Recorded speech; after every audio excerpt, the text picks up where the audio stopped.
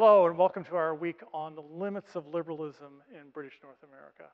We've been looking for the past number of weeks at a series of social and political questions, some of them related to religion, to evangelicalism, and we were seeing kind of new possibilities for the freedoms of women, of indigenous people, of African Americans. We've also been looking at broader reform movements. We've been looking at electoral reforms in the colonies in Upper Canada and in Nova Scotia. And we've also been kind of generally on this road of what you could call an expanding civil society, of democracy unfolding, of a democratic tent being built that more and more people are being brought into all the time. And so in general, that kind of creates a picture of a time period when democracy is becoming strengthened and brought forward to what we imagine to be a democratic society in the 20th and 21st centuries. That's true. And it's an important story, and we'll continue to talk about the evolution of democratic society in the 19th century. But there's also a lot going on around that, of people not being brought into that tent. Certainly we're seeing that with indigenous people. Certainly we're seeing that with women. Women are not granted the vote until the 20th century. Certainly we're seeing a kind of complex picture with African American peoples, because while not formally disbarred from voting in the way that women and indigenous people were, often didn't meet the property qualifications to get the vote. So there's all kinds of complications about that liberal story, about that tent unfolding. Today, we're really honored to be in a significant historical location in Canadian history. We're in the British Methodist Episcopal Church in St. Catharines, Ontario.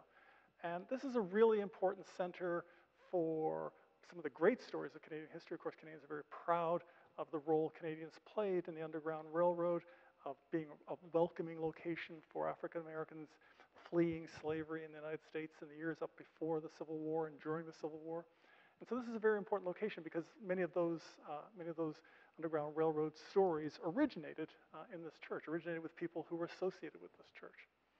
And that's really kind of what we're looking at this week. We're looking at not just African American stories, we're looking at a series of people who are not being brought into that tent, but people who used institutions of civil society or churches, and oftentimes the churches were the kind of the center of those civil society organizations, and they used those civil society organizations as a way to advance their political agendas.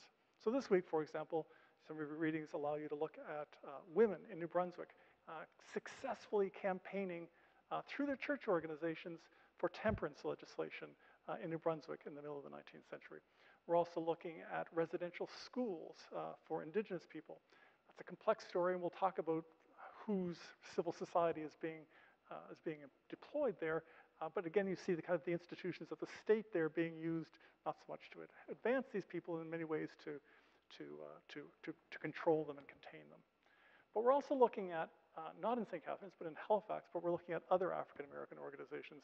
We're looking at, in Halifax, the African Refugee Society, and we're looking at the later creation of an African Abolition Society. Two civil society organizations, both associated with Baptist and Methodist churches in Halifax, and how they're trying to integrate themselves into a larger reform politics. They're trying to show themselves to have an interest in important political questions of the day. The abolition story is one of the most important stories of the 19th century. It's a story that's central to an emerging democracy, an emerging sense of liberalism and freedom in the 19th century, and often told in a kind of heroic fashion, where, and unfortunately in many ways told about where we, white people, helped free those unfortunate black people. As we'll see in the story today, African Americans played an important part in that story themselves. They were driving forces in that story, often not allowed to participate as fully as they might have wished to, and certainly the Sutherland article that we're reading this week shows us something of that. But we certainly get a sense that they were trying to participate. They were trying to step up, trying to show their interest in it and their capacities to govern themselves and to govern their own behavior. This church is really significant for that kind of story because it is an African American institution. It's an institution that prided itself on being part of the community, of the black community. In Halifax, the black churches consistently try to maintain a separate institutional footing away from the white churches. It's not because of a chauvinism, it's a defensive mechanism. It's a way of saying, these institutions are our institutions. These are institutions that allow us to flower, to allow us to participate on our own terms in this story. And that makes them very, very important institutions. The other institutions we're looking at this week, the temperance campaigners in New Brunswick, they too are people who are outside that tent, trying to find a way to make political change, trying to affect political change. And again, using the church, using those institutions associated with the church as a vehicle to go forward. The other trickier element this week is the story of the agricultural societies. These are not an oppressed group. These are white, middle-class men from Nova Scotia in the middle of the 19th century. And I think what's interesting about them is they too are using institutions of civil society, the agricultural societies, these clubs that exist in communities all across the province and exist here in Upper Canada as well, and in Lower Canada.